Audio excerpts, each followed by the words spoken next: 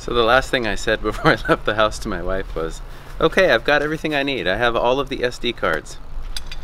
Except for the one in my Sony.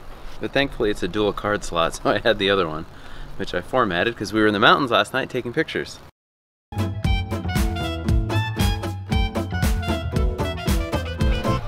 Let's just do another take, because you know, you always forget something. First of all, this video is sponsored by Diablo. And here's the reason why. The Diablo rebar cutting bit. I'm really happy to partner with Diablo on this video because as you can see, we form and pour our own concrete. We do the framing and the siding. And oftentimes, for a variety of reasons, one of which is that we're forgetful, we will have to install wedge anchors after the fact. That means we have to drill the concrete. Inevitably, we hit rebar. This bit is a standard bit for drilling concrete. It's going to do a great job all day long. They last a long time, they're not very expensive. They work really well until you hit rebar. When that happens, immediately pull the tool out and replace it with a rebar cutting bit. Now this has typically been our standard way of doing it. In fact, listen. You can actually hear the rebar in it. I think you can even see it. That's the rebar.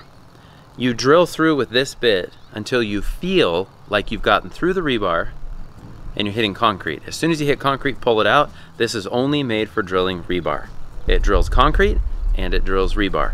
So one of the big reasons why these don't work well is the percussive action. As your rotary hammer's going, it's drilling and it has the percussive motion.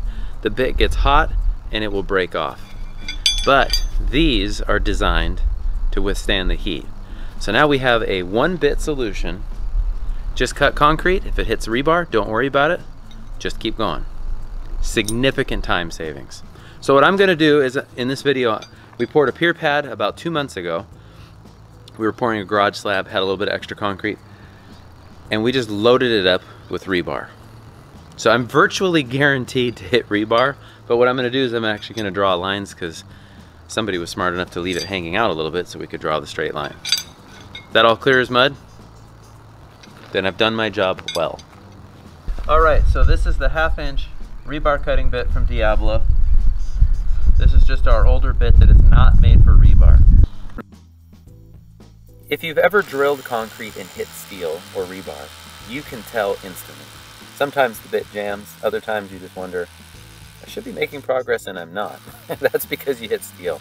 That's exactly what happened right there. But now notice that when I'm using this rebar cutting bit from Diablo, and I'll be completely transparent, I did drill a few holes to make sure that it worked. It worked.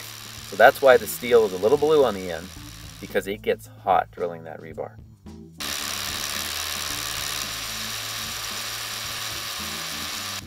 You can tell too the sound changes when you go from concrete to rebar back to concrete. And I also want to be very transparent. I sped up a lot of the drilling in post-production because it would be a very long, tedious video. But as soon as I've cut through the steel and then I cut through the concrete itself, I'm going to go ahead and drill a hole just to show that immediately after drilling the rebar, that bit is still hot. In fact, it's hot all the way up to the roto hammer itself. I learned that one when I took it off. Again, this video is sped up, but notice that it just drills through the concrete without any issues. Now what I wanted to show in this particular video clip, and I'll be honest, I was aiming directly for the rebar and kind of got off center there a little bit, is that the bit, even off center, is cutting the steel. It gets hot. Also, you see that the dust, this is what we do not want in our lungs, that's the silica. Now I pull that out, I can drill another hole. You notice that that tip is hot. It's got that bluish color to it. No trouble at all drilling concrete after drilling steel a couple of times in a row.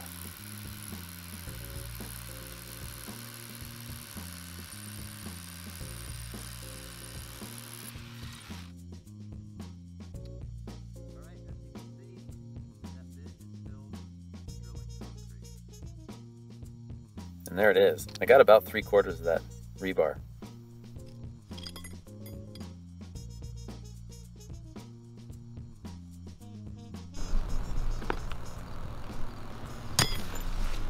Now there's one more note that I would like to make for this video.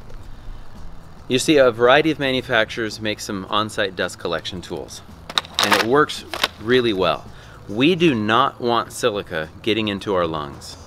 I've watched videos in respirator training classes where individuals with like black lung, it will literally solidify their lungs. So in this video, no one else is around. I'm gonna go ahead and wear a dust mask. The bits are just too long for this to work. But you hear that? As soon as I pull the trigger, the vacuum kicks in. Anyway, I'm taking all the safety precautions. Look up the OSHA silica rules. This is not one of those things that you want to take lightly. It's not like you get a little dust in, you cough it out, and you're good to go. That stuff stays in there and it forms scar tissue.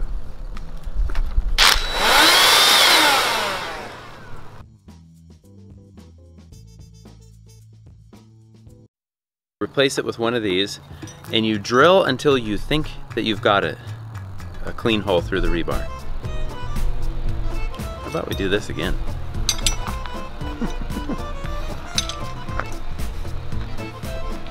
Times we have to drill. Oh, I forgot it. Okay, back.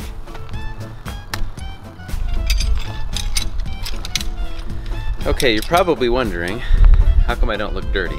This is a construction site. Because it's Saturday. So I got my nice freshly laundered shirt. Okay, so this video, I'm partnering with Diablo.